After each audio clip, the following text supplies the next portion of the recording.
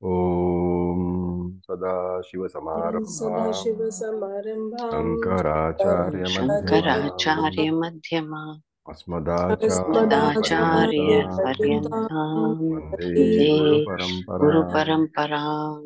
Om Sahana Om Bhavatu Sahana Sahano Bhavatu Bhunaktu Sahana Sah Veeryam Bhunaktu Karvavahai Tejasvina Tejasvinavadhitamastu Ma Vidvishavahai Shanti Shanti Shanti.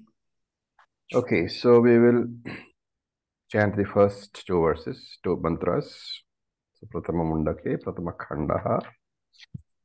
Brahma Devanam Pratama Sambhabhuva ब्रह्मादेवानां ब्रह्मदेवानां प्रथमसम्बुः Vishwasya Karta Bhuvanasya Gopta विश्वस्य विश्वस्य कर्ता कर्ता भुवनस्य भुवनस्य गोप्ता Sa Brahma Vidyam Sarva Vidya Pratishtham सब्रह्मविद्यां Sabrahma Vidyam Sarva सर्वविद्या Vidya प्रतिष्ठाम् Pratishtham Atharvaya Jeshtaputraya Aha Atharvaya ज्येष्ठपुत्राय Jeshtaputraya प्रः Praha Atharvaneyam Pravadeta Brahma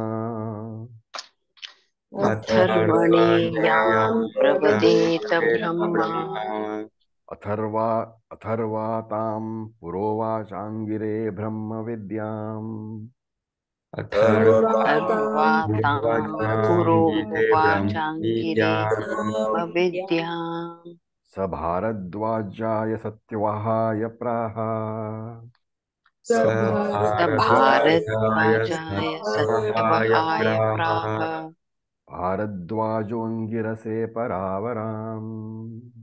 भारद्वाजस्य Bharadvajongirase परावरम् Paravaram. Okay, so we had seen the first mantra in the last class, and now we will look at this mantra. I'll first just give you the word meanings.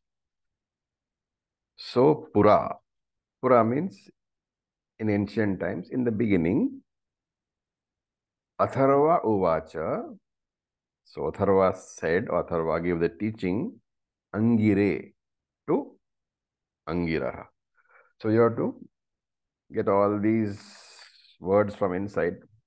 Atharva is the second line. Angire is also there. So, you are breaking them all up. So, Pura Uvacha, Atharva Uvacha, Pura. Atharva said in the ancient times, Angire, he said to Angira, which means in ancient times he was giving the knowledge, the jnanam. He was teaching Angira. And Tam Brahma Vidya. What was that knowledge? That Brahma Vidya. And which Brahma Vidya? Yam Brahma Pravadeta Atharvane. So that same Brahma Vidya which Lord Brahmaji had given Atharva, Atharva is now imparting that Vidya to Angira. So that Tam and Yam is very important because it's indicating it is the same knowledge in an undiluted form which is being passed on. Then Saha. Saha is now Angira. Saha Satyavahaya Praha. He taught to Satyavaha Bharadwajaya. So Bharadwaja is the clan, is a Gotram. And so Satyavaha is a descendant of Bharadwaja. And Bharadwaja taught Paravaram, the traditional wisdom, Angirase, to Angiras. So three links in the parampara are being mentioned. So Yam Atharvane Brahma Pravadetaha, that same Brahma Jnanam which was taught to Atharva by Brahma was taught by Atharva to Angi without any distortion in any form. So Atharva taught. And now look at the next word, Paravaram. So literally, Para means superior and Avara means inferior. So it's being used together, the superior, inferior knowledge. It's being used together. Why is that so? Because Shankara gives two different meanings. He says that One is it can refer to the method of the teaching, the method of transmission of the knowledge. It is from Guru to Shishya. So from a higher entity to a lower entity, higher in the sense, person with a higher amount of knowledge to a lower entity. And physically also, not only in the old days, even today, the teacher is always seated at a higher level on a dais or on a platform or something, and the student is at a lower level. So the teaching is from the higher level to the lower level. So the person who is more knowledgeable is teaching the person who is less knowledgeable. That is one method of interpretation of Paravara.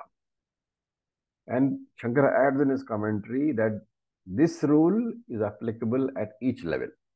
So teacher is always at a higher level than the student until the student gets accomplished. Therefore, at each of these levels in the Sampradaya, in the Parampara, Lord Brahmaji to Atharva, Atharva to Angiras, and onwards. And that is why the word Paravaram is used to refer to the teaching methodology, how it is being taught, by whom to whom. That is one interpretation. And Shankara himself gives the second interpretation of Paravara. He says it can be adjective to Vidya. So Paravidya, Aparavidya. So higher Vidya, Brahma Vidya is Paravidya, and Aparavidya means all the other types of knowledge. That is one. There is another interpretation that Paravidya can deal with Nirguna Brahman and Aparavidya can deal with Saguna Brahman. So this Brahma Vidya was taught. And then Satyavaha taught Angiras. Incidentally, this is why the first reason of the teaching being given from a higher level to the lower level. This is why sometimes Ganga, the Ganges river, is compared to Brahma Vidya because it always flows from a higher level, higher plane to a lower plane. And similarly, Brahma Vidya also flows from a higher plane to a lower plane. Another similarity is that the Ganga is a perennial river. There is no time of the year when it dries up. And similarly, Brahma Vidya, there is no time where it ever dries up. It continues to exist. So, you can say that Brahma Vidya does not deteriorate over any time.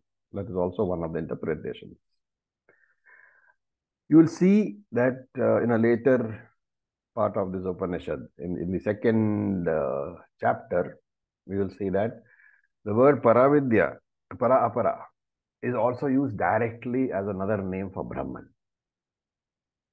Okay, so that is, you have to learn to be comfortable with various usages of the same word. It is always contextual. So far in Bhagavad Gita it was there, but to a limited extent. But now you will find that, especially in Shankara Bhashyam, you will find that Shankara uses the words differently in different, sometimes in different verses in the same chapter itself. And of course, sometimes in different chapters. Now, in his Bhashyam, Shankara gives another meaning also. There are very various meanings coming. It is important for us to know all these meanings because where we are going to use, in which context, that will come later. But here, Shankara gives another meaning. So he says, para para sarva vidya vyapte.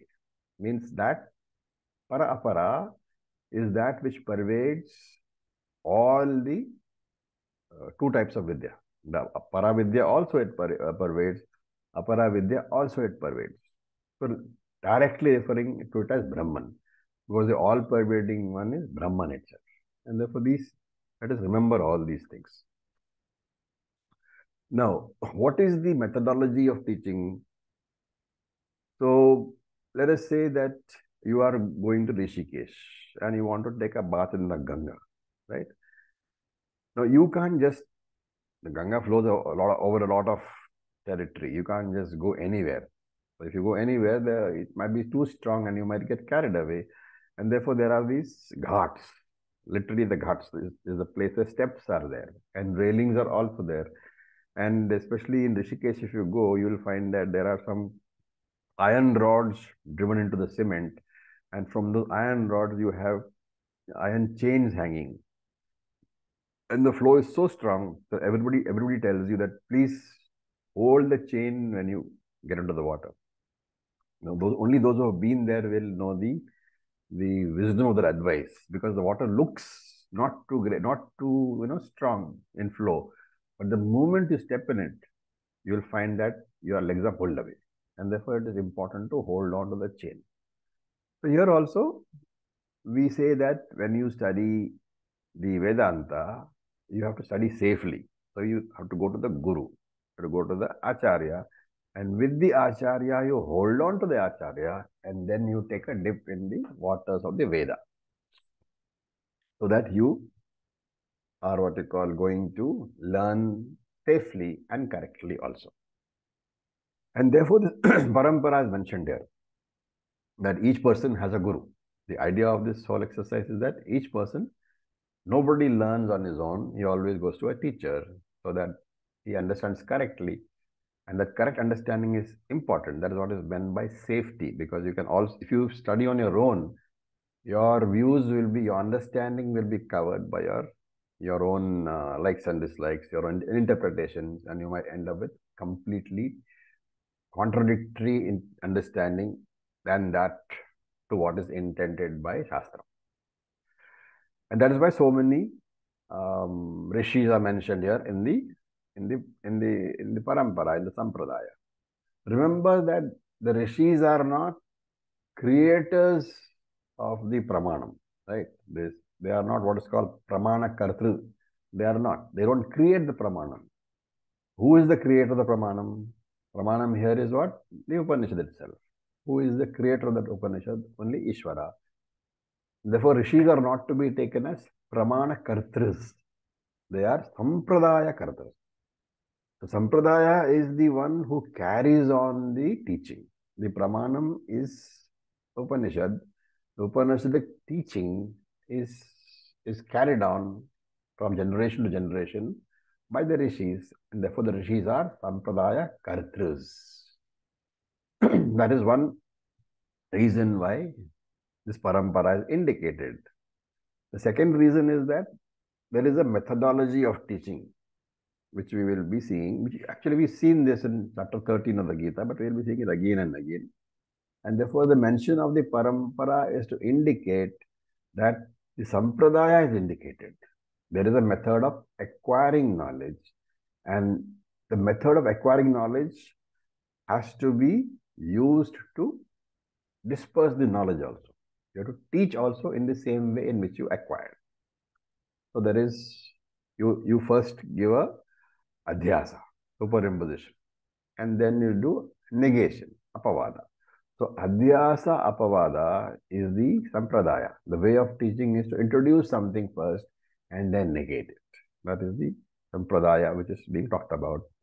That sampradayic methodology has to be learned from the teacher through his teaching only. And you use the same methodology for teaching. Right? And therefore Shankara says in his commentary that even if you are a Shastrajna, you are well versed in Shastra, and for example in grammar you know, Mimamsa Shastram you know, he says, Swatantrena Brahma Anaveshanam na kurya. Even if you are a Shastrajna, even if you are well versed in grammar, the subsidiary disciplines, as well as in Shastra itself, you should not independently inquire into Brahman. So, Swatantrena, independently, Brahma Anaveshanam na kuryat. Anaveshanam is inquiry. So, don't inquire into Brahman independently. That is because the Shastram itself, the Upanishad itself, presents the teaching in the form of a particular methodology, the Sampradaya, and therefore only one who has understood is able to handle these words, is able to teach properly. So in fact, in Bhagavad Gita in the 13th chapter, I don't know if we did this portion during the teaching, but he says that the person who is who doesn't understand the meaning of the Shastram, so Shastra Sampradaya Rahitatvat. The person who doesn't understand the meaning of Shastric words, what does he do? Shrutahanim Ashruta Kalpana Kurvan. He gives his own interpretation, which is against the interpretation of the Veda. Ashruta Kalpana. Veda has never interpreted that. But he gives his own interpretation. And by doing that, number one, he is deluded. And number two, he deludes and confuses others. And therefore, there's a very, very famous saying from Shankaracharya in that particular section of the Bhagavad Gita, where he says, Tasmat, therefore, asampradayavit, sarvashastravit api. Sarvashastravit api. Even if your teacher or the person is very well versed in the Shastram and its subsidiary disciplines like grammar and Mimamsa and etymology, all very well versed. But asampradayavit, he is not part of the sampradaya. He is not well versed in the sampradaya, how to unfold the teaching. What should you do? Murkhavat upekshanayam. Avoid him just in the same manner as you would avoid a fool. So he is saying that anybody who tries to teach without knowing the Sampradayik methodology of teaching, you should not go to that person at all, because he is confused and he will confuse you also. So therefore, all this we are talking about to indicate that it is the intention of the Shruti to say that you should go to a teacher of the Sampradaya and then learn. We saw this in Bhagavad Gita also. Krishna said, go to the teacher and learn from him. Okay, so then we go on to the next line. Saha. Now Saha here refers to who? Angiraha. Angi. Saha. That Angi, Bharadwajaya Satyavahaya Praha. So Angi taught it to Satyavaha. Satyavaha literally means Satyavahanam, the vehicle carrying the truth, which is another name for Bharadwaja. So Bharadwaja, Satyavaha are not two different people. Bharadwaja is another name for Satyavaha. So Angi taught Satyavahaya, and then what did he do? That Satyavahaya, now in the next line he calls him Bharadwaja. Okay, so don't get confused. Sa Bharadwajaya Satyavahaya Praha means Saha refers to Angiras. Angiras taught Satyavahaya, who is a descendant or who is part of the Bharadwaja dynasty. He taught him. That is the third line. And the fourth line is Bharadwaja. Bharadwaja here is indicating who? Satyavaha. So Satyavaha Angirase Paravara. Angira taught Angiras. So first there was Angi and then there was Angiras, two different people. So Lord Brahma ji to Atharvana, Atharvana to Angi, Angi to Satyavahaya, Satyavahaya to Angiras. Here is a Paramparic model. These people are part of the Parampara. Shruti is saying that this is how the teaching should take place in the form of a Parampara. And also, because of the indication earlier, each person teaches exactly in the same manner that he was taught. He doesn't change the essential meaning. It doesn't mean that you should use the teacher's words, because that might mean that you are not understood. But the basic concept should be the same. And you can, of course, change the examples, in changing times, examples naturally change. So if somebody used the example of a cow earlier, you can use the example of a mobile phone, or a laptop. All these things can be used. Examples can change. The basic teaching can never change. Okay, that is mantra number 2. And now we will look at mantra number 3. We will chant. Acharya ji. Aji. So I have two questions. Yeah. The first one is when we talk about the methodology of teaching, Adhyasa Papada. Yeah. Is like is like in Tattva Bodha that first anatma is the superimposition is introduced, and Yes, then we negate anatma. yes, exactly. Ah, That is a superimposition and negation. It is the okay. way you introduced what you can see. Mhm. What is perceptible to us is Jagat, the world. So the world is introduced, and then you later on say the world really doesn't exist because it is mithya, and that's how you Mm. negate. So that Okay. methodology is the sampradaya. And for Okay. that, you will find that we have various prakriyas. You have your three bodies, you have your panchakosha, Srishti prakriya is there. So during the Upanishad, you'll find different Upanishads use different methodologies in the sense, different examples as teaching prakriya. Prakriya is a methodology. But the basic sampradaya is introduce, make them understand, and negate. Okay. Thank you. And just to check if my understanding was correct of this verse. So first, Atharva taught the knowledge to Angira, and then Angira to Satyavahaya, Correct? and that's all. No, Satyavaha taught to somebody called Angiras.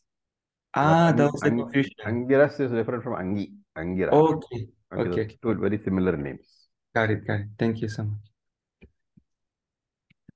All right. So we chant the next verse, the next mantra. We should not be seeing the word verse.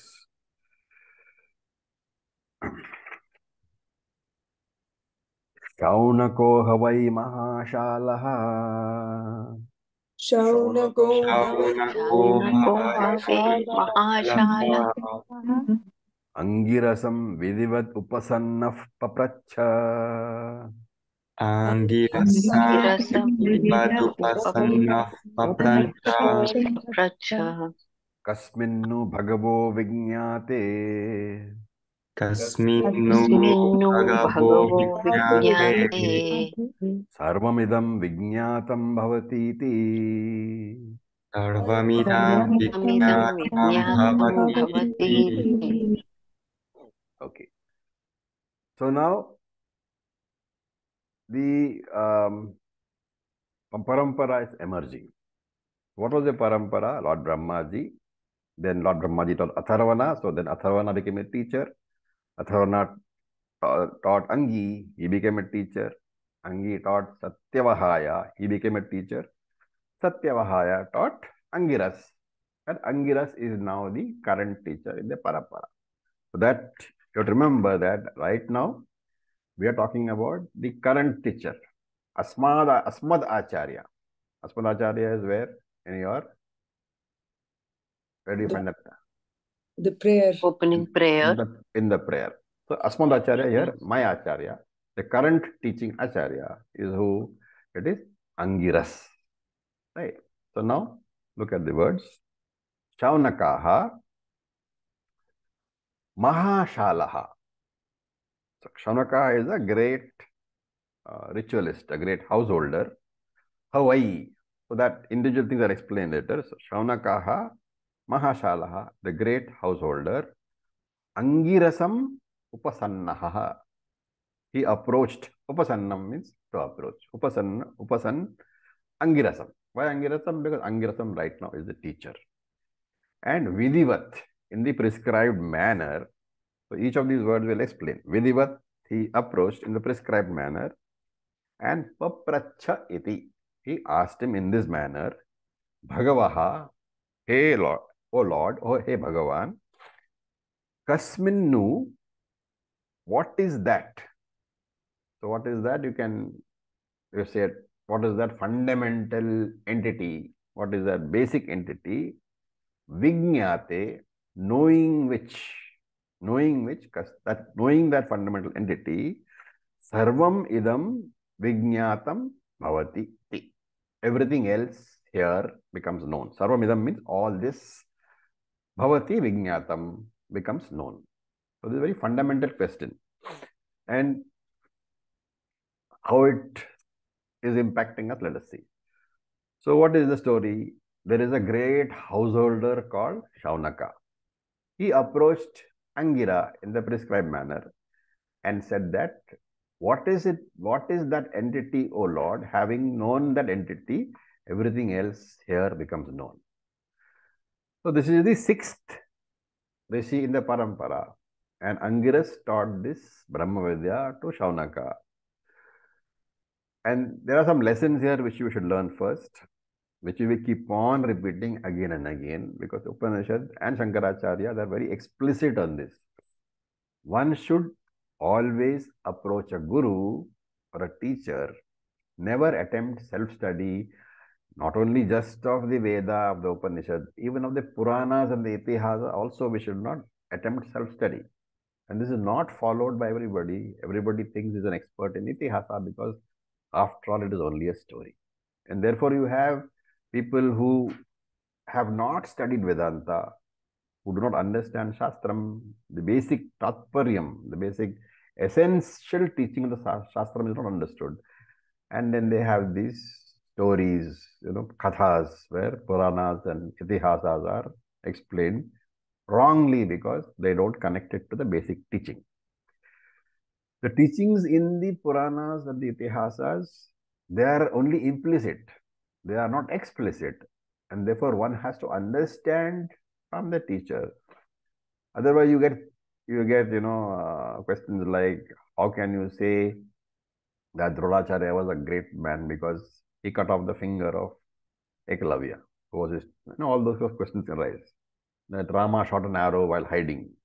Rama sent Sita to the forest and she was pregnant. And therefore, we say that there is a key to understanding all the scriptures. Just by reading, you are not going to understand it. You have to first understand the methodology. And there is a Shastram called Mimamsa Shastram, which deals with how to understand the scriptures.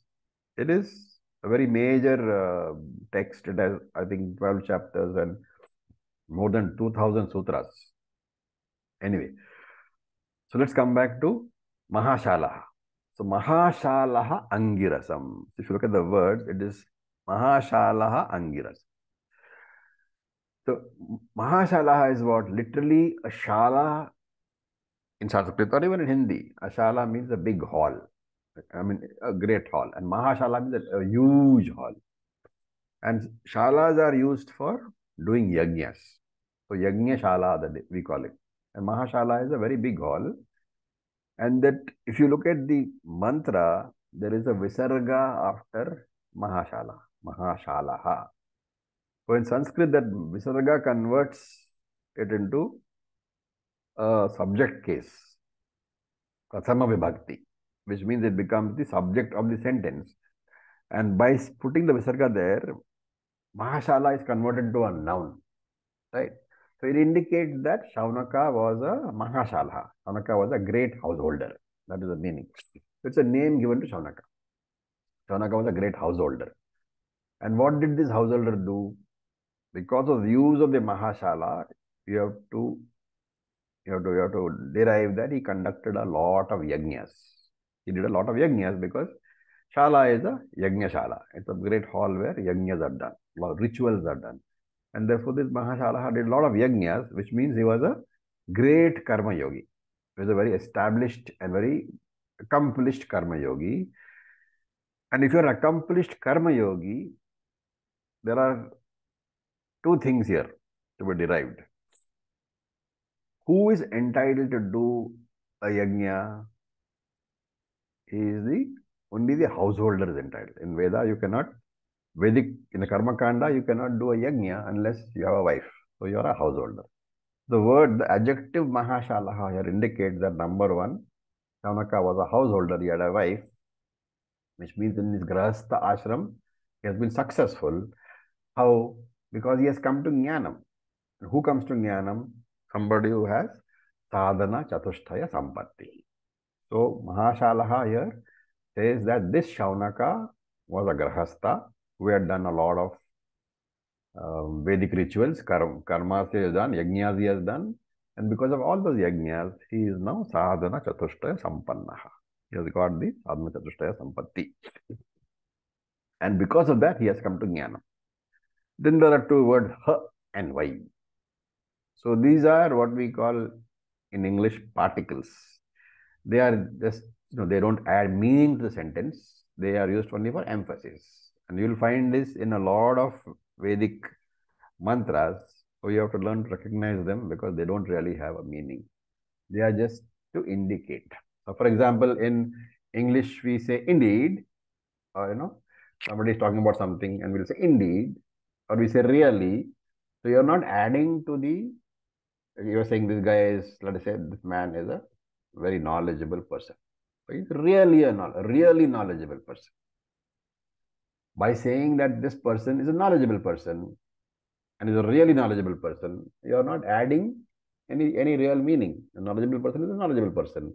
Therefore, these are the particles, and why, indeed, really, any exclamation you might, that kind of a thing. So, how I are they particles, and they are there only to, number one, show that he was indeed a great householder, and number two, to complete the meter.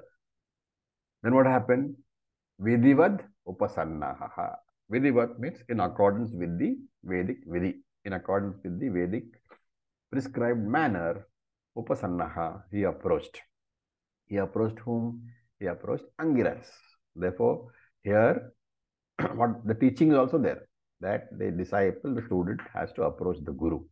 Right? And Vidivat, according to the stipulation of the Shastra, and Shastra usually says that you approach with a bundle of dry twigs.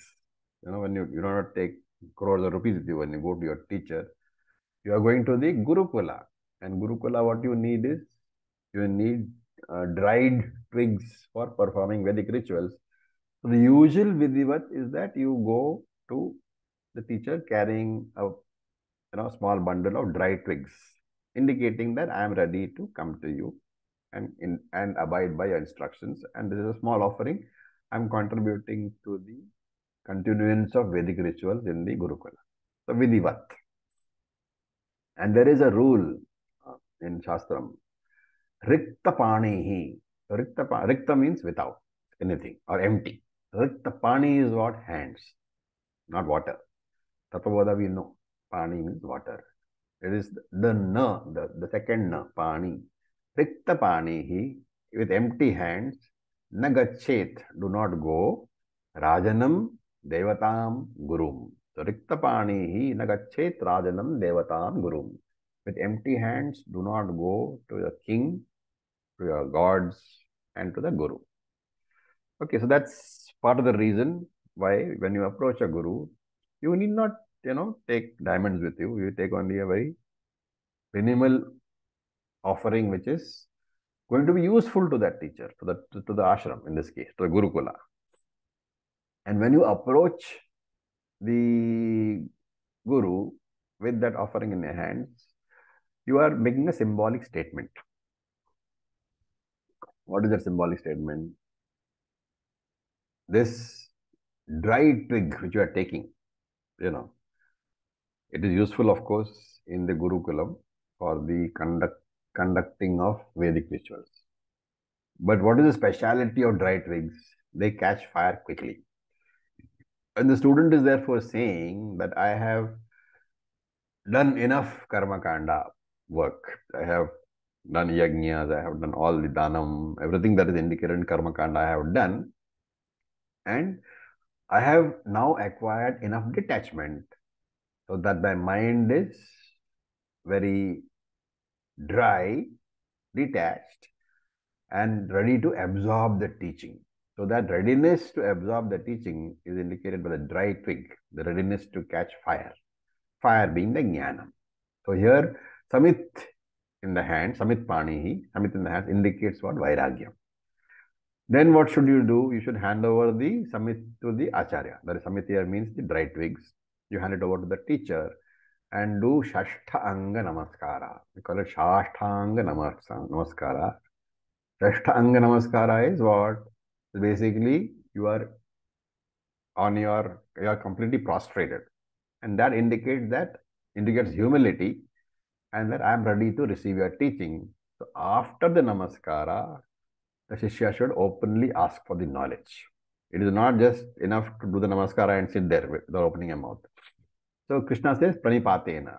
You have to do Ashtanga Namaskara and Pariprashna. Krishna referred to this as Pranipata and Pariprashna. To do your Namaskara, show your humility, show that you are ready to read the teaching, and then ask questions. Okay. So now look at the word Kasmunnu Bhagavo Vijñate Sarvam Idam Vijñatam Bhavatiti. So for a person who has had no exposure to the Veda, he is saying that, teach me that by which everything else is known. How would he know about the existence of such an entity is the question. Because he has not come to Jnana. So how would he know about the existence of such an entity? From whatever we have studied these 3 mantras so far, is there any indication there that there is some methodology by which this person knows that there is something?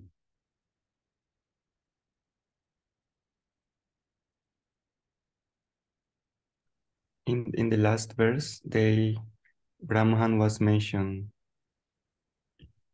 in the Parapara. That is a word. parampara. No. That is not a parampara. We are not talking about the last 2 verses are not been studied by Shaunaka, right? That is only to tell us this is the parampara. Now the story is starting. Shaunaka is approaching this Angiras and he's saying, tell me that about that entity by knowing which everything else can be known. The question is, how did you know about the existence of such an entity by knowing which everything else can be known?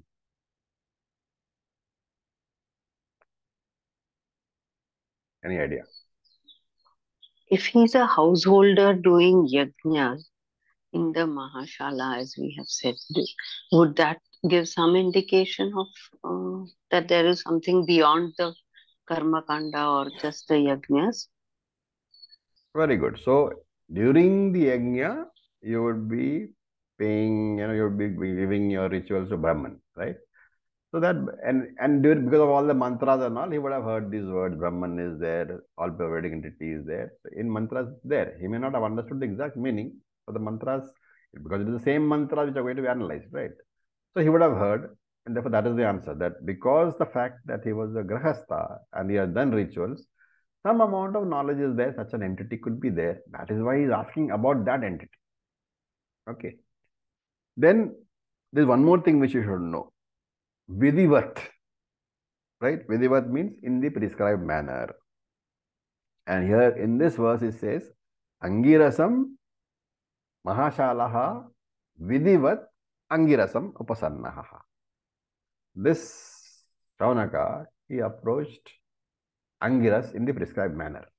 So this is the 6th part of the parampara. What about the earlier 5 parts? Was this particular Vidhi there or not? There is no mention of Vidhi there. Does it mean that when Atharvana approached Brahmaji, he did not do the Vidhi? Does it mean that when Angire approached Atharvana, there was no Vidhi? Does it mean that when Satyavaha approached Angiras, there was no Vidhi? What does it mean? So that's an objection which is raised here by Shankara himself. Shankara gives 2 questions, 2 answers. Okay.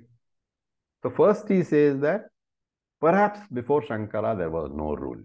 Why? Because the parampara had not yet been firmly established. But from Shaunaka onwards, the rule came into existence. So he calls it the Maryada. The Maryada Visheshana is a borderline. It is a borderline where the rule started. So that is one answer. Which is it a satisfactory answer? It's not very satisfactory, right? You cannot have such an important rule being, violated or not coming into existence at all. So Shankara himself realizes that, and he says, you can also look at it from another point of view. So there is a nyaya called Madhya Dehali Deepa Nyaya. Madhya Dehali Deepa Nyaya. Madhya means in the middle. Deep means a lamp. And Dehali is what? It's a very Hindi word also. Is it the part where from the door when you go out, that the Dehli's? Dehlis. That is it is the threshold. The threshold of the door. Okay. So he says you can look at it as using the Madhya Dehali Nyaya. What is the Madhya Dehali Nyaya? That is why the word Deepa comes in. The lamp placed at the Madhya Dehali, the lamp placed in the middle of the threshold, what does it do? It casts a light both inside and outside. And if you look at it from that point of view, you can say that this usage of the term Vidhivad is in the nature of Madhya Dehali Deepanyaya, which means that same Vidhi which is applicable now, this side of the door, was also applicable that side of the door. And therefore, from the very first itself, that particular Nyaya was applicable. So, which is a much more satisfactory explanation. Okay. And interestingly enough, the name Delhi comes from Dehali. Can you guess why?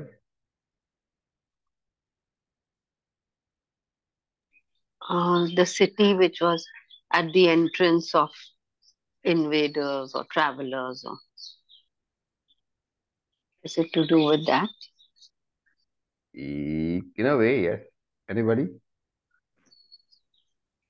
Acharya? Yeah, see, because it was the capital of the country, that is what is like a threshold, that if you cross that, and that's the seat of power, let's put it that way. Yeah, correct. So, it was the threshold, especially the Muslim invaders, they were there. So, that was the threshold. They were inside there and they attacked the rest of the country from there. So, they were there inside and they were there outside. So, that's why it's called Delhi. We have, though we think it's a very Indian name, it represents that particular time when the Muslim invaders attacked from there. And that's why it's called now the capital. So therefore, this statement, Vidhivat Upasanna, should be taken as that those who approached the teacher earlier in the parampara also followed these rules. And those who approached later also followed these rules. And the non-mention was simply because the earlier statements were only to point out the parampara. The simple answer is that yes, all those who approach the teacher did it Vidhivat Upasanna. And Shankara adds a very pertinent note in the end, is that whichever interpretation you take, it doesn't matter because you anyway are bound by that rule. So that is the crux. Okay, now comes the question. What is this question? Kasminnu bhagavo vijñāte sarvam idam vijñātam bhavati iti. So, kasminnu vijñāte. What is that one cause? So, Moola Karanam, one basic cause for what? All this we have to supply. Okay. There is a very terse mantra to supply all this. What is that? Moola Karanam for the universe, for the Jagat. What is that Jagat Karanam? By knowing which Jagat Karanam, I can understand the entire universe. So, idam means universe. Kasminnu Vijñāte refers to that Karanam of the universe. By knowing which universe, by knowing which Karanam, I will understand the entire product also. What is that cause? By knowing which, I will understand the entire product. It's a very, very important question because only this question leads the teaching. And you can actually take any of the Upanishads, this question is asked in one way or the other. Maybe not the same words, but the basic question is the same. What do I have to understand everything that I know, everything that I can see? So, eka karana jnanena sarva karya jnanam. Knowing that one cause, understanding of all the products. Okay. So, this is where I said, because he asked this question, the question was, how did he know that such a cause exists? And therefore, in all these rituals, He must have heard words like Brahma Vidapnoti Paramam, all those things. The knower of the Brahman attains the infinite. All those things are there in the mantras. Therefore, he has one basic understanding. That is that there is one Upadana Karanam for all ornaments. So there is one gold out of which you have chain, you have bangle, you have a nose ring, you have toe ring. And similarly, since he knows that if you understand what the gold is, you understand the ornaments also. He has derived from there saying that similarly there must be some material cause, some upadana karanam for the entire universe. And he is here asking what is that entire cause. Okay. Now we have to understand this very, very carefully because this can be very easily misinterpreted. So, kasminno vijñāte sarvam idam vijñātam bhavati iti. If I know that Brahman, I will know everything. That know everything has to be very carefully understood. And so, let me ask you a question. If you know Brahman, will you know how to repair your washing machine? No. No. Then how can you say that I will know everything? So there are, in Shastram, two words are used. Sarvagnya and Sarvavit. So this is a very important explanation. Both mean all-knowing. Sarvagnya and Sarvavit. Sarvagnya means all-knowing. Sarvavit means all-knowing. And Sarvagnya has a very technical meaning in Shastram. It simply means Sarvagnya knows that Brahman is Satyam, everything else is Mithya. Sarvagnya knows that I am Satyam and everything else is Mithya. Aham Satyam, Jagan Mithya, he knows. If you have this knowledge, everything is Brahman, everything else is Mithya, and that Brahman I am. Aham Satyam, Jagan Mithya. If you have this knowledge, you are a Sarvagnya. Okay. And Sarvavit is the person who knows everything in detail. Now, among human beings, there is nobody who can be a Sarvavit because everybody may be knowing only something in detail, right? Like an engineer, maybe a electronic engineer would know about electronics in detail. A TV mechanic would know how to repair a TV. He may not know how to repair a train. So, to know everything in detail, there can be only one person who knows that, and that is Ishvara. Remember that Sarvavit requires Antakaranam, requires a mind. And why do we say that Sarvavit cannot know everything in detail about everything? Because Sarvavit requires a mind, and knowing through the mind about a particular subject means, let us say he wants to construct, a building. He must know that through that mind, he must have the sequence, what comes first, what comes next, all those things he must know. And therefore, Sarvavit's mind is limited because he's a human being. And therefore, a Sarvavit can never be a human being because he cannot know everything about all possible disciplines.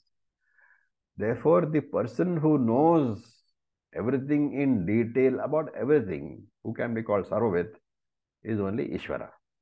And why do we say Ishvara is Sarvavit? Because he creates the universe, he creates everything. And the creator of everything must necessarily be a Sarvavit about everything. He must know the sequence of creation of everything. That is why Ishvara is Sarvavit. A Jnani cannot be a Sarvavit. He can only be a Sarvagnya because he cannot know everything from the point of detail. So from the viewpoint of the Jnani's Upadhi, which is the body-mind complex, he can appreciate, he is not a Sarvavit, he is a Sarvagnya. In his capacity as Sarvagnya, he can appreciate that Ishvara is both Sarvagnya and Sarvavit. That is the difference between Sarvavit and Sarvagnya. I hope that's clear. Any questions? It's a very, very important thing to remember. Raviji, Yeah. I had a question long back about this, Yes. which was about what you mentioned at the end, which is that to know anything, you require a mind. Yeah. And mind is always limited, intellect is limited. So therefore, the knowledge itself, what is possible to know is limited. But then, like, how does Ishvara know? Is it like in a different sense of knowing? No. What is Ishvara? Tattva Bodha. Antaryami plus Hiranyagarbha plus. So Samashti, Hiranyagarbha is Samashti Sukshma Shariram. The totality of all the minds, which includes the minds of all the devatas. So that's the answer here, that the mind is infinite for Ishvara, and therefore he is able to know everything. You can't add up Jiva number 1, Jiva number 2, Jiva number 3, which is what your mind is doing, I know. But you can add up like that and arrive at Samashti. The infinite mind is beyond the totality of all finites. So that is the only way we can explain it. When you say Samashti Sukshariram, you are saying all the Vyashtis put together. But all the Vyashtis put together in a numerical manner cannot become Samashti.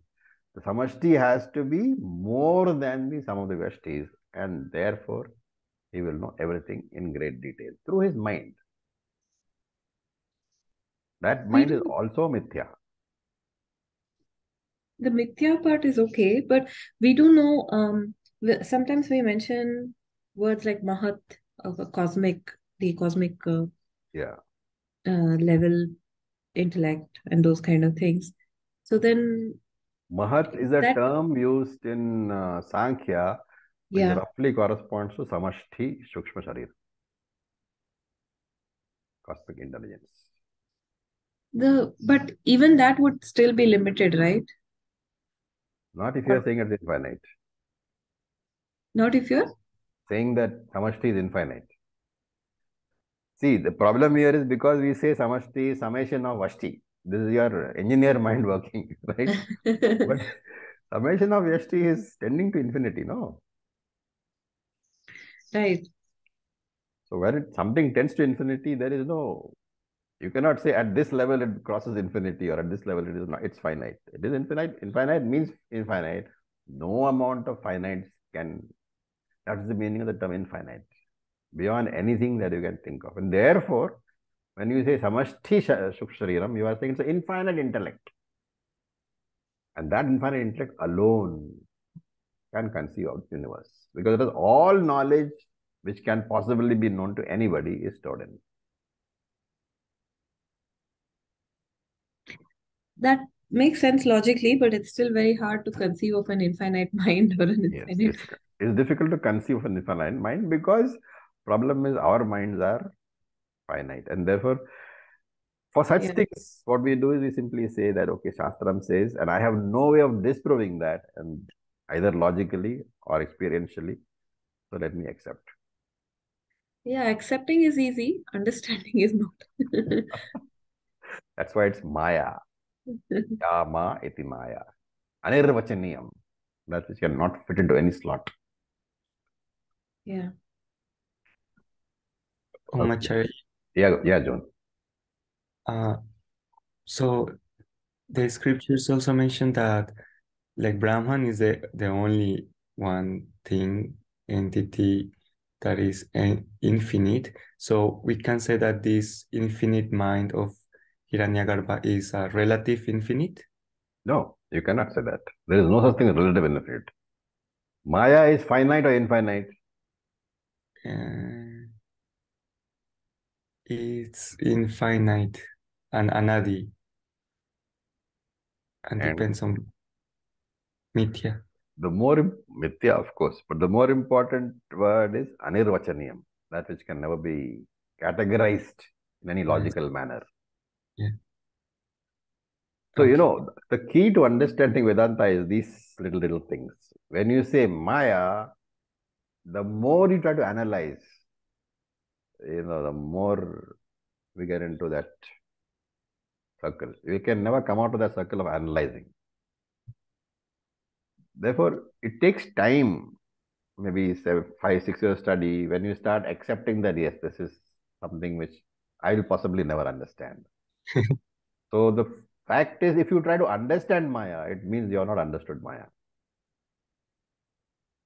Acharya-ji, Yes, with this, doesn't one of these shlokas in Bhagavad Gita mention that even the universe which is created, the whole samashti is in a small part of the infinite only? Isn't it a smaller portion there? So the samashti, sukshma shari that we say would be relative, infinite yes. from that portion. 10th chapter, yes. But the point is that, where is the line you draw where you say that a smaller portion of the infinite is not infinite? But the point we try to understand it is that this is all mithya only. So this is just said. So Brahman is so infinite and we are that. So all this is relatively, it's just words and knowledge that we are gaining. But knowledge is what, the only way you get the knowledge is through words, which itself is anatma, right? Yes. So that is why. So with regards to Medhaji's question, that is what I was just trying to figure out. The point is that you have, see, the reason that you exercise your intellect is that you try to understand. And you keep on trying to understand until finally you realize it cannot be understood. Some things. Most of the knowledge is very clear in the Shastra.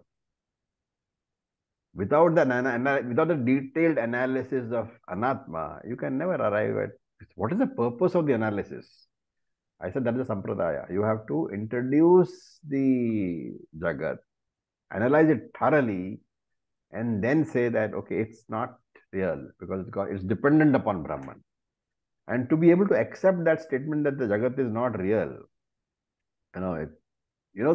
it's easy to accept that Brahman is infinite.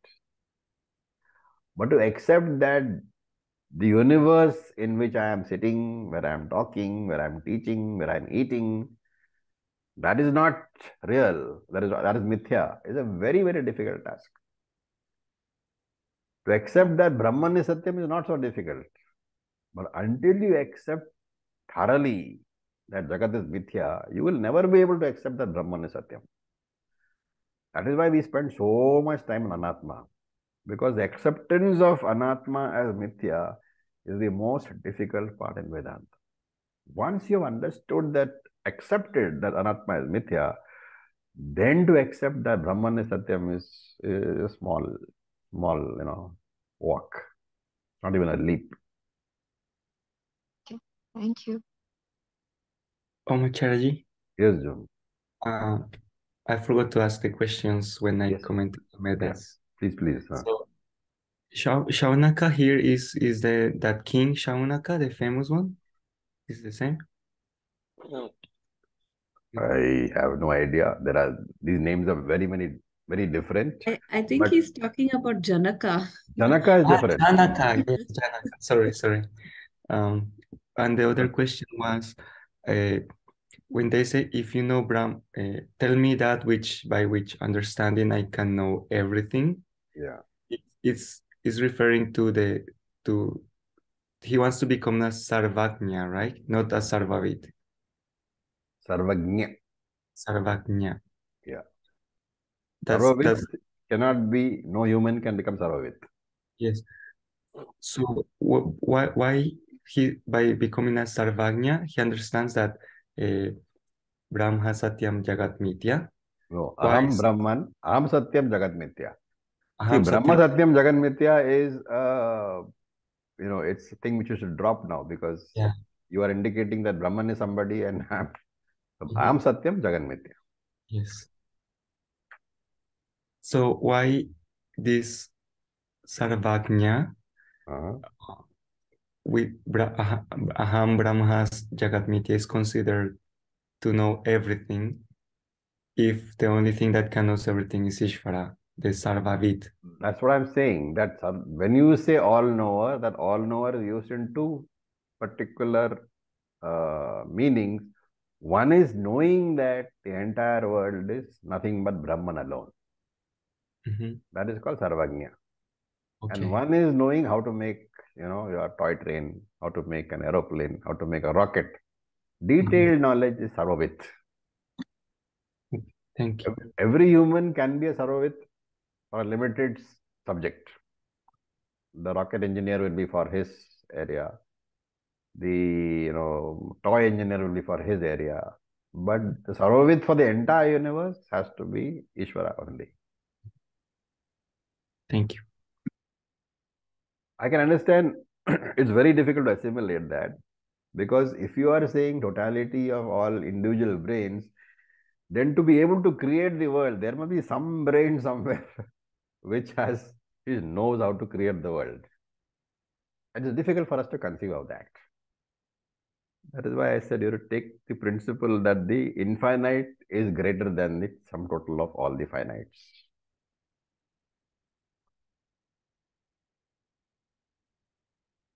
Okay. So with this, we'll stop for today. Om Purnamada Purnamidam Purnat Purnamudachyate Purnasya Purnamadaya Purnameva Vasishyate Om Shanti Shanti Shanti. Om Tat Sat Om Namah Shivaya. Thank you for your patience. Om Namah Shivaya. Thank you.